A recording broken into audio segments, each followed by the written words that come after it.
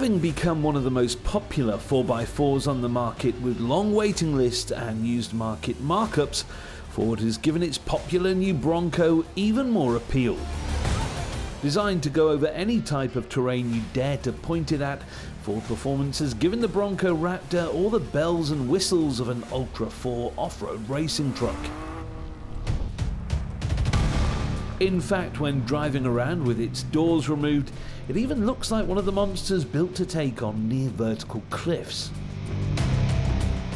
Allowing the Bronco to take on the most challenging of surfaces is a set of modifications brought in by Ford Performance, from race-ready axles taken from the Baja Racing variant to trick suspension developed in collaboration with Fox.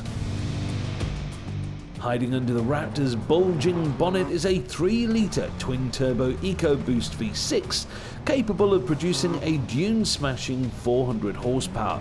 The 10-speed automatic box with high and low range ratios and massive off-road tyres help put all of that power onto the road, or dirt. The elephant in the room though is the wild styling.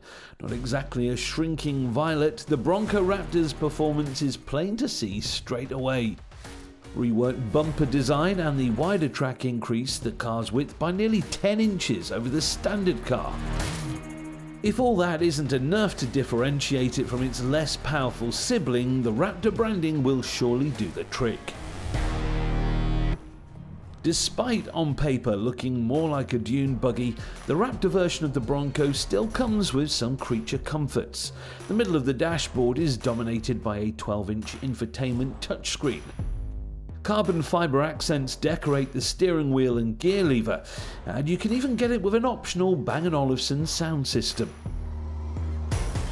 The Ford Bronco Raptor will be on sale this March, with deliveries starting this summer.